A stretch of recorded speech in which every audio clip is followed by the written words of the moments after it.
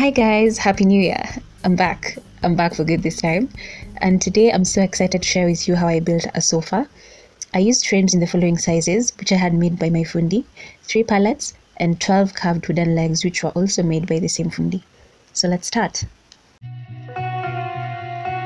I started by fixing the legs to each of the pallets. I did this by tracing the outline of each leg to the base of the pallet, drilled a hole at the center where the screws would go, then pre-drilled holes in each of the legs. I can't live without you. Oh, oh, oh, oh, oh, oh. I can't breathe without your love. I used this Akifix adhesive and 4x2-inch chip bolt screws to create a strong joint.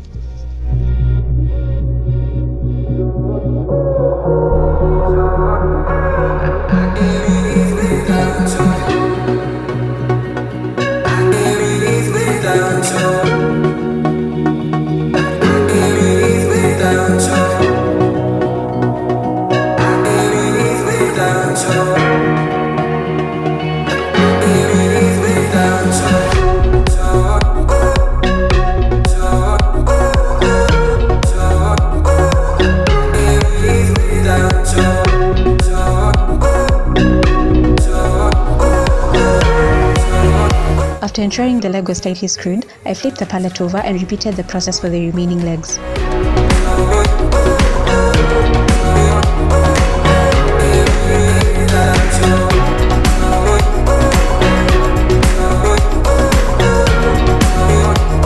The next step was to join the backrest to the pallet, and I did this by pre-drilling holes on the frame to make it easy for the nails to go through.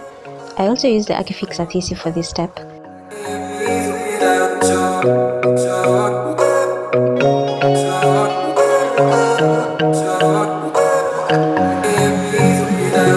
Then I summoned the strength of my ancestors and my ancestors' ancestors and drove the nails in using a hammer again and again until I finished the frame.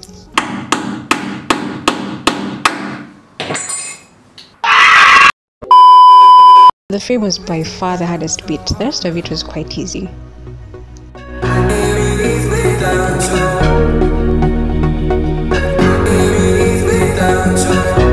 I used these shoe tacs to attach the foam sheets onto the frame. I used 3 foam sheets in total, which I got from Gikomba. I'll link the cost of each item I used and where I got them in the description bar.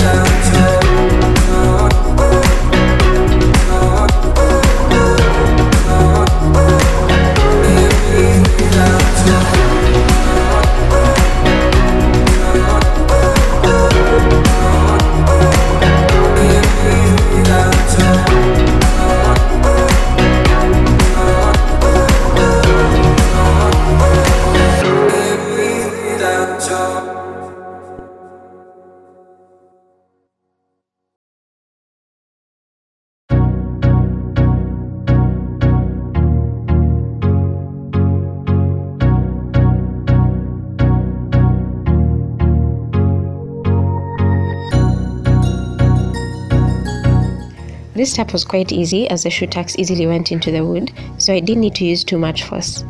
When I was done, I placed the cushions and moved on to the next step, which was covering it with fabric. I got my fabric from Gikomba, 15 meters in total, which catered for both the upholstery and the cushions.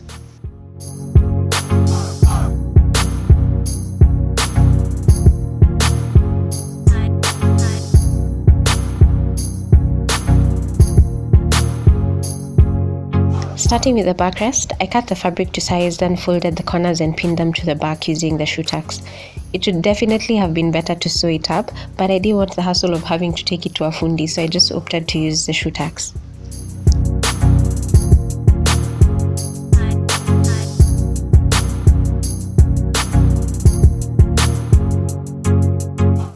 The cushions I got were slightly smaller in width compared to the pallets, so I had to cut out extra pieces to fill in the gap.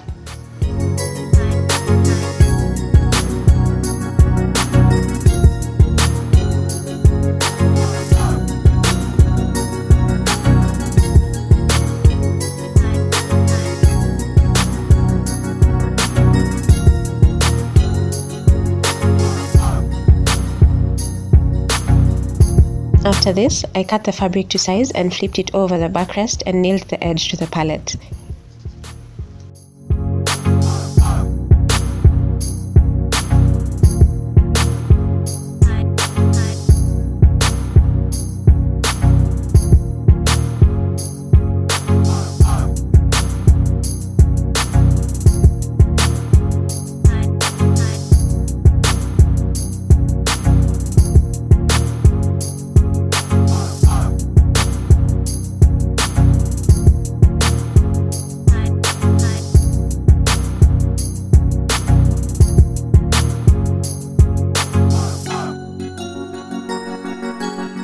I put the cushions back in, flipped the fabric over them and smoothed out the surface, then nailed the edge of the fabric to the underside of the pallet.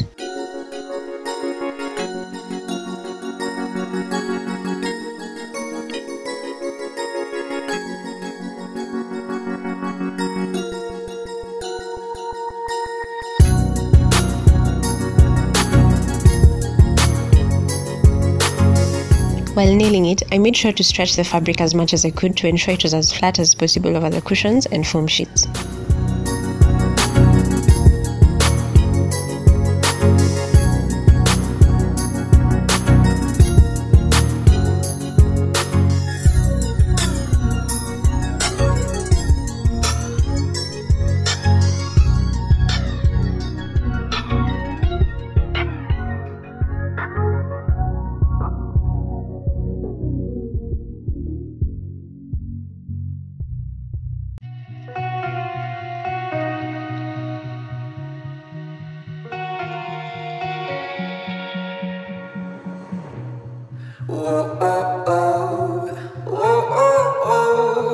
I can't live without you. When I was done, I trimmed the excess off and threw my cushions in, and voila!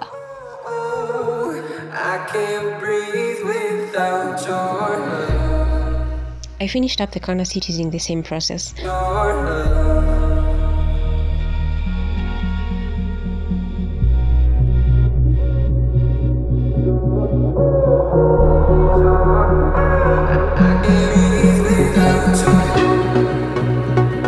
Fabric ran out at some point, and I resorted to folding two pieces at the arm.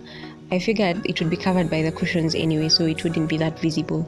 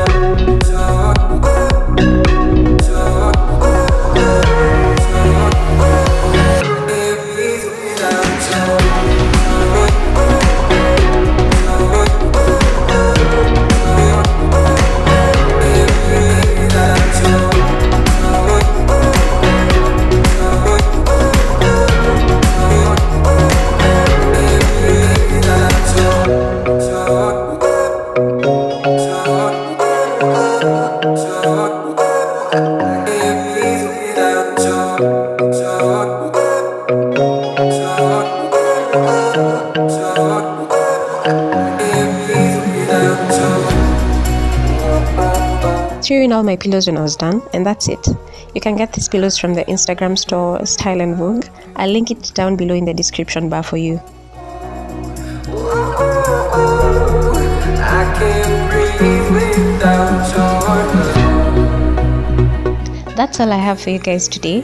I hope you enjoyed watching. Let me know what you think in the comment section, and I'll see you in my next video. Bye!